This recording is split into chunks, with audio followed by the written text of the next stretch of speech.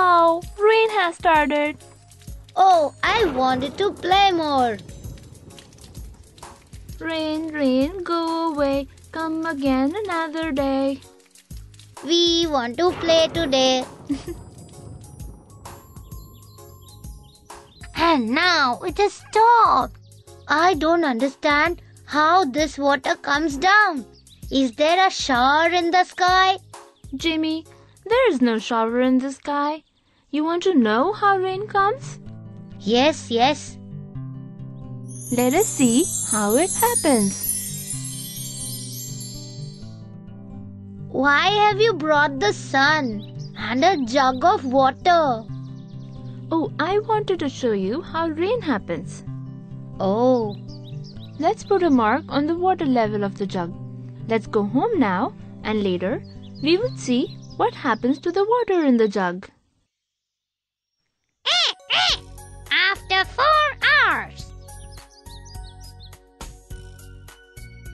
Oh, water level has come down. Who has drunk it? Nobody has drunk it.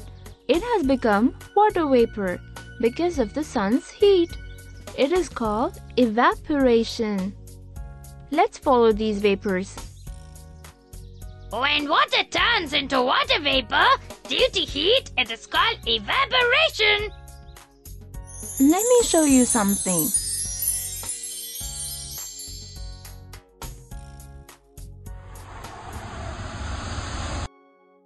You know, nobody can see these water vapors as they are too small. But we can see these because of our magic wand. Oh, there are a lot of water vapors coming from all around.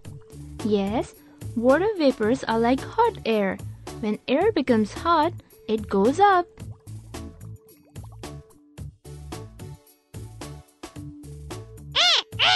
When air becomes hot, it goes up.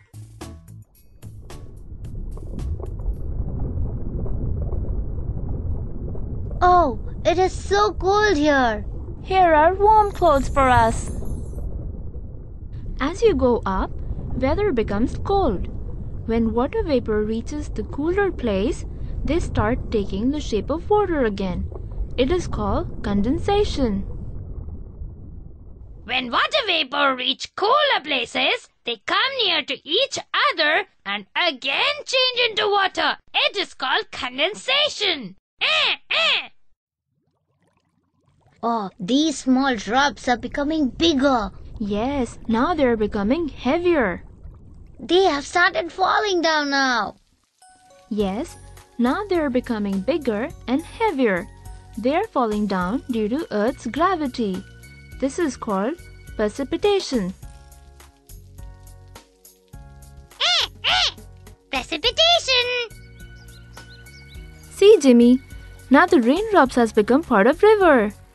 Oh, now again, it would become a vapor when sun would come out. You are a smart boy. That is why it is called the water cycle. My magic wand would show this. Let me show you how to make rain at home. Water is turning into vapor due to heating. Like sun heats the water in the pond and rivers and water becomes vapor. Let me put a cover on it. It is not hot. Water gets evaporated due to heat. It reaches the cover.